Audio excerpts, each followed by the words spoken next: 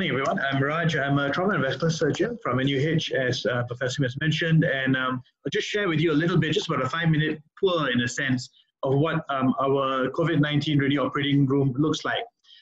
These are rooms that we use specifically for patients who are COVID suspects or COVID positives, and increasingly we are seeing greater and greater use of these rooms. And I thought it will be good to just give you a pictorial diagram of exactly how this works in a tertiary hospital in Singapore. So we'll run through some of the principles of running a COVID-19 OT. Later, my colleagues will be giving a discussion on the anesthetic components and specific surgical points, which I won't be covering in this, but this is more of an infrastructural setup that we're going to be discussing. We'll also be going through some key learning points that we have encountered from our initial experience in using such a theatre.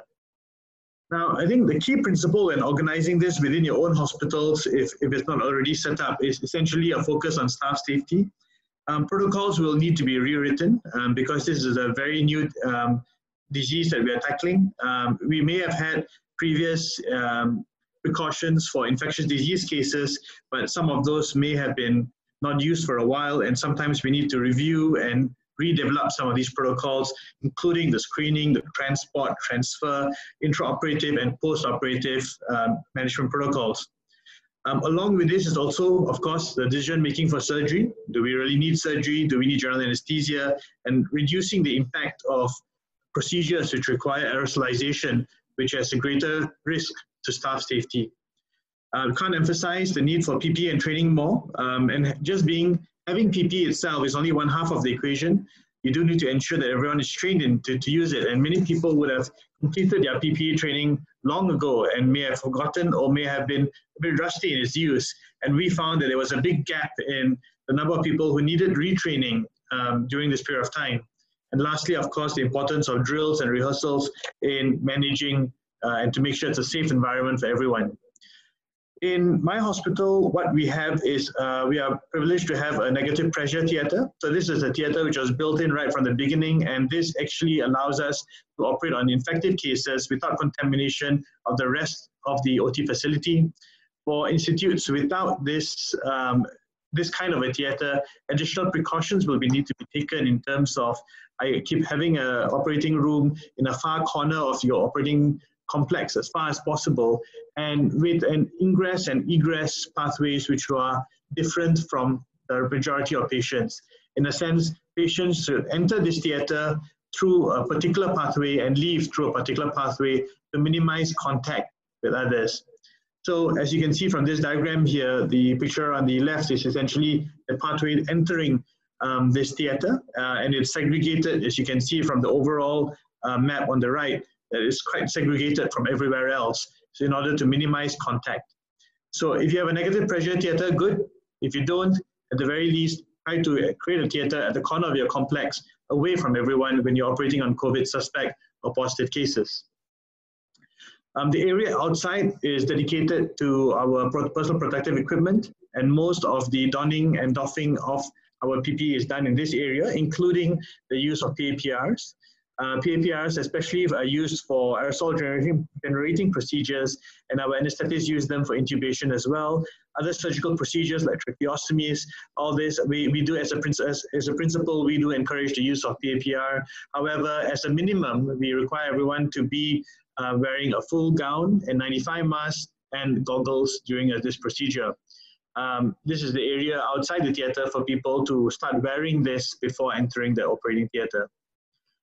We ensure that there's good labeling and that everything is quite easily identifiable, so that new people who are coming to the theatre for the first time will be very clear on where to put their various items.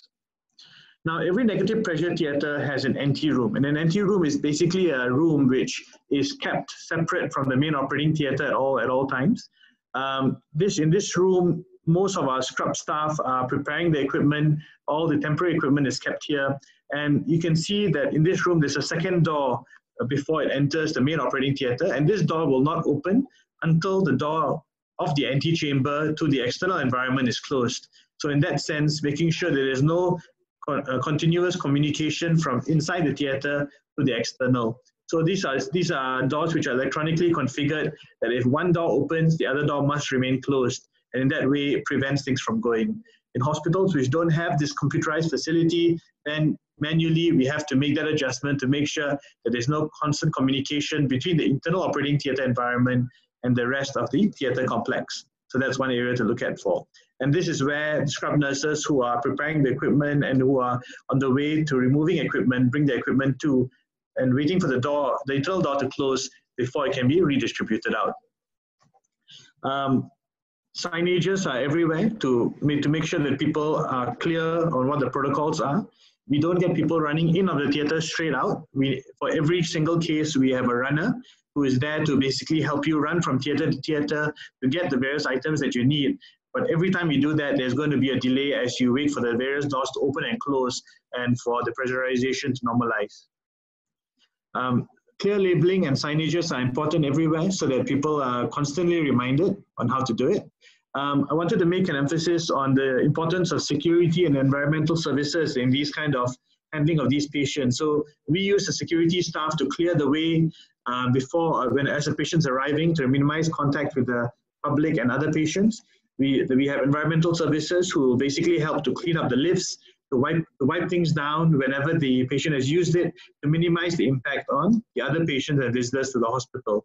And these are some of the simple safety measures you can take as in a hospital to try to maximize patient and staff safety.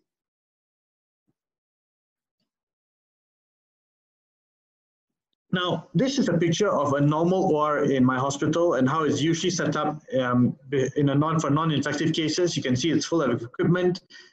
This is the scrub preparation room on the right. You can see it's full of drawers and equipment and things for you to utilize for surgery so that things are very quickly available. However, in our COVID theatres, it's not so. Everything is emptied out. We remove every piece of non-essential equipment out of it, and we only bring in equipment that we need. And we do this in order to minimize contamination of equipment and to reduce the cleaning burden, because cleaning the theatre at the end of surgery is a huge task. And if you reduce the number of items within it, you'll be able to turn over the theatre much faster. So this is an important component, and it means you need a lot of planning because you're not going to have all your equipment ready to go when you start surgery, and you need to get everything pre-prepared. So you only bring in what's essential before you start surgery.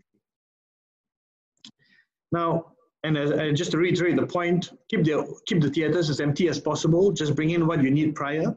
And it's important for everyone to meet up and huddle prior to surgery so that you know how to prepare and predict for not only what you expect to need, but also for a certain amount of contingency planning so that you have extra equipment in case you require more than what you initially imagined. There are a few issues for surgical staff as well, which is a bit of a change from peacetime. One, we try to minimize the surgical team. We try to make it as small as possible using senior members to reduce the exposure to staff, especially to the juniors.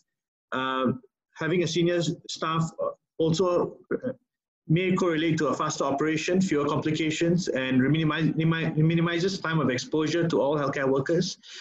Do note that if a senior staff member does get COVID at the older age, especially more than 60, there is an implication there as well. So you got to balance this out. But in essence, get a team who is capable of the job. There's not a training opportunity, and as few people as possible in theatre.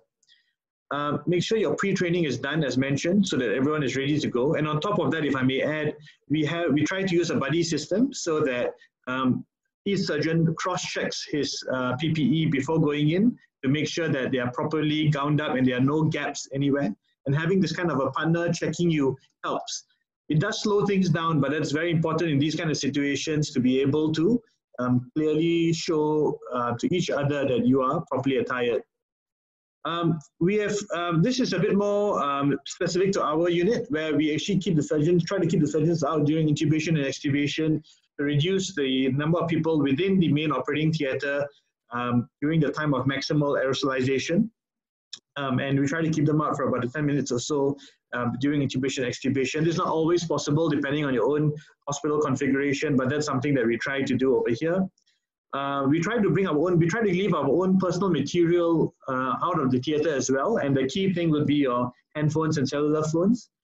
So we leave them with external team members. For those on call, we get someone else to field all the calls while the team operating on the COVID patient is operating.